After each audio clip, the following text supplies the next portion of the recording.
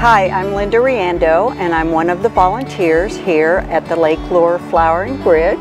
When my husband and I retired, we moved to this area of North Carolina, and we had visited the Flowering Bridge, and I just thought it was one of the most beautiful places I'd ever been to, and I wanted to get involved, help out, whatever they wanted me to do, I was happy to do it. The Lake Lure Flowering Bridge is a repurposed bridge. It used to be the main thoroughfare going from the east to the west, and when the state of North Carolina was going to decommission the bridge to build a new one of the citizens in the town thought, how lovely would it be to make a pedestrian flowering bridge? And so he took the idea to the city council, and after a lot of discussion and getting a lot of people on board, they made that happen, and it was officially dedicated in 2013. So we're coming up next year will be our 10-year anniversary. During the time they were planning the Flowering Bridge, we did use structural engineers to make sure everything would be safe for people to walk on,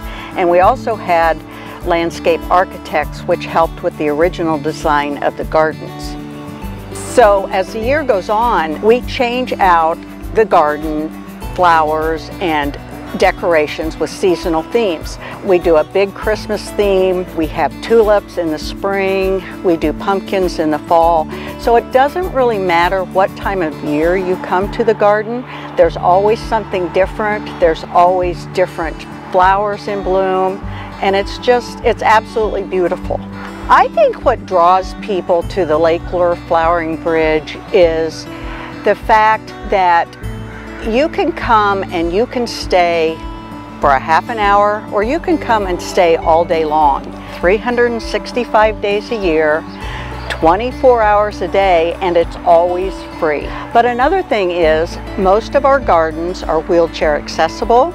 We have an audio and sensory tour that is available for those who are hearing impaired, and we have a lot of kind of touchy-feely things that the children absolutely love.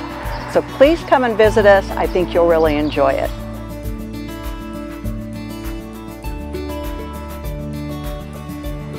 The bridge is 100% funded by donations and grants that we have applied for, and we have over 40 volunteers who do all of the garden work.